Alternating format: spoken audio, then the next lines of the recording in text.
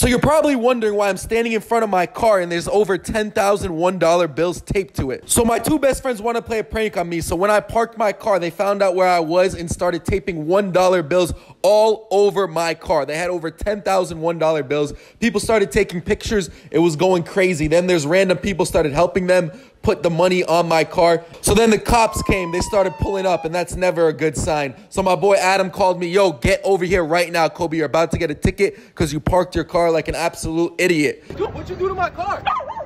What is this? Oh my God. And I'm getting a ticket? Yeah, you are getting a ticket. What? So I ended up getting a ticket, but we still finished the car together. I ended up taking it onto the streets of Beverly Hills, Hollywood, California. It got so much attention. It was the most insane thing in the world. If you want attention, put dollar bills all over your car. It could be any car. You will get the most attention in your life.